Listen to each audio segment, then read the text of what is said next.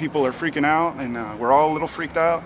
But we wanted to do something that would give some people some hope and do something that would be good for the community, and also try to save the bakery and keep our employees getting a paycheck and feeding our families and helping the other small businesses around that we could. And this is kind of how we started the business. The Bush Bakery started, my partner Dan Berkland and myself, we started baking at our own homes and selling it out of his home. Since COVID, we've been, well, when we thought about what our response was going to be, was it going to be to shut down and focus internally on tightening systems, and we decided instead to do something that would be more inspiring and positive. So specifically, we're opening the doors at 7 a.m. and we're giving away everything that we bake in the morning. We're baking croissants still like we used to.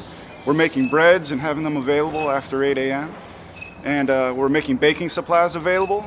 We obviously have a lot of flour, sugar. It's a great time to learn how to bake. Bread's a fun thing to do. Fill your home with some good smells since you got to be trapped there.